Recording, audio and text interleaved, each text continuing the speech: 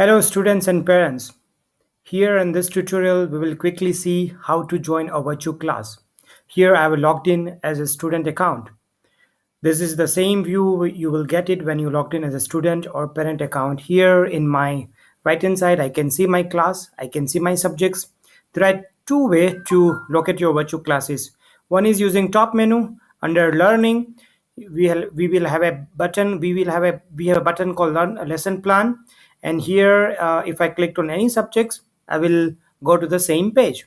So here I can see a day view and I can see a one class for my upcoming class for virtual class, and I can see a button to join a class. In case if I want to see the upcoming schedule, I should click on I should go to the next view next week using this navigation button, or I can click on week view and I can go to the next week. This way I clicked on these boxes and I will get the link to join the virtual class. So now if I clicked on this link, it will open up a virtual class for me. Okay, and here I need to switch. This is very important. I should use only that account which one attached with EduCloud. So I should only the account, okay, which is attached with EduCloud. And there's a button called join now. I can see the class name and the subject name, and if I clicked on join now, it will take me into the class. So this is the button where I can switch on the mic and microphone and switch on the camera as well. Here is a button to switch on the caption.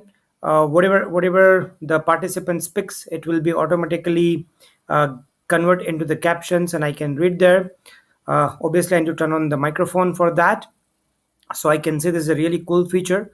I will see the caption of all the participants in case my sound capability is not good. Everyone can use this feature. That's a really cool feature. So let me turn off the caption. Okay, so here I will see all the participants, and there's a chat box where I can do the necessary chatting. I can talk to my teachers, students. So if my teacher asks me to present my screen, I should click on present now. So many students and parents are making these mistakes. They just clicked on present now. They are feeling that, if I clicked on this button then only I will be in a meeting. No, it's not like that. Okay, the moment you join on the screen, you are already there in a meeting and you will see yourself with other participants here in this window. Well, so this you should use present now button only if your teacher asks you to present your screen, present your homework, present your documents. Otherwise you should use that. Okay, here there are three buttons. If you clicked on three buttons, that will help you to for layout. You can change the layout, the classical layouts, sidebar, tile layout. You can use as per your convenience.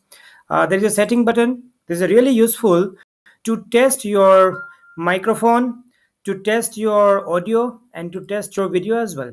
So you can use these things. You can change your microphone, you can change your speaker, you can change your camera as well using this setting buttons. Yeah, so I think that's a very quick way to work on that. Students should keep microphone off and should keep camera on so teacher can see you there. And whenever if you have queries, you can turn on microphone and talk to the teachers, and again you can have your microphone turn off so other students and teachers cannot be disturbed because of your surrounding noise and background noise. Well, so at the end of the meeting, if you want to leave the meeting, just click on this button to hang up the meetings. So this is the way you will leave the meeting. Fine, so this is the way you can go and join the virtual class. This is pretty straightforward. Let me have a summary. I'm in a dashboard. Two way to go to the lesson plan, either using learning lesson plan or directly click on subjects. We can go there. This is a week. This is a day view. I clicked here.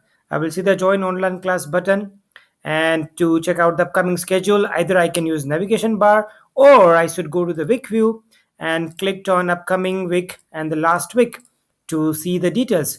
I should click on the box to join that particular class. So each box has a different virtual class. So I should click on the box and then clicked on join online class. Very much important part. When you are here in a meeting, you should use only your EduCloud attached ID to join the meeting. That's really very important. Okay, I hope that's really very cool and very easy to get started with. If you have any queries, you should feel free to contact your teacher, your school admin for technical supports. Feel free to reach out support@educloud.in. Thank you, students and parents.